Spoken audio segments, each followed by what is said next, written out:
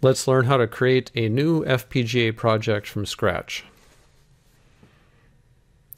I'm going to begin by creating a folder where all of the project files will reside. I'll just give this the name FPGA project. Of course, you should use a folder name that makes sense for your particular project. Let's get into LabVIEW and select File, New. And then there's a number of ways of doing this, but I'm going to use Empty Project.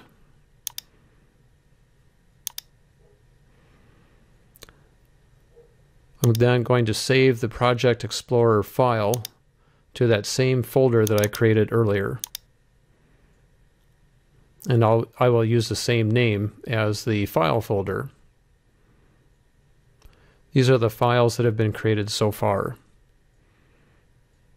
Next, select the project, and then we're going to add a new target. We're looking for existing target or device, and we would like to discover this.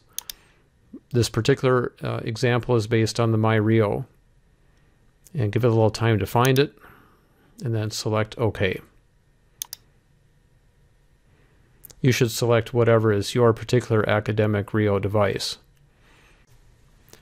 You can see that it has added the NI MyRio. It's also added the FPGA target and all the various resources that are available to you.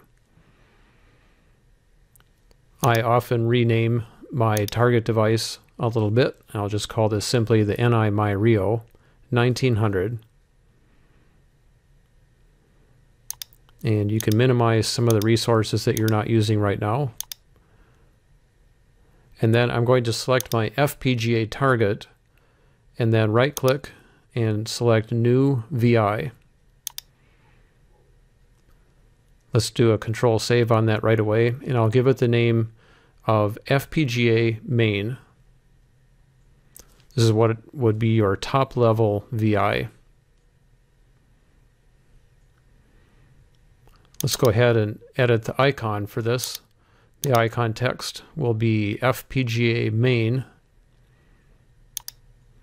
And then I'm going to delete the existing artwork, and I'll just leave this blank. So I have simply just FPGA main. The asterisk indicates that the project has not been saved recently. Let's go ahead and do Ctrl S and save it.